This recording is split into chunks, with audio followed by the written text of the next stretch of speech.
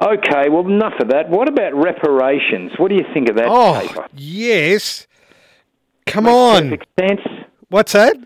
Does it make perfect sense? It's the most logical thing in the world. Of course, and easy to. What about the Phoenicians and the Greeks and the Romans? They all had slaves. Exactly. Irish people were made slaves in the Caribbean, believe it or not.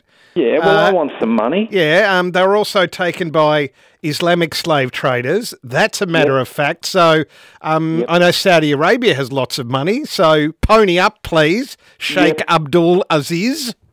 Thank you. I'll take a check. Yeah. And I was also a slave to, and I guess many men were, slaves to dominatrixes in our younger days. Madam Sewerage can pay me back a bit. Gave me a good solid thrashing on many occasions. Right. What? Made me do terrible things, Tony. Terrible, unspeakable things. Don't want to think about it. Well, don't. Terrible things. What about people who've been a slave to the rhythm? They have Grace to get Jones, money Grace now. Jones.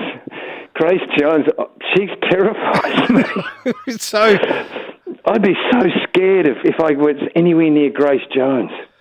Yeah. If I was an interviewer and she came on as a guest, I just wouldn't go in. I think I'd just go, someone else has to.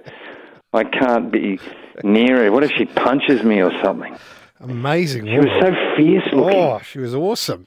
And she had a big block haircut. Yeah, that you could rest a beer. You could definitely rest a beer on that.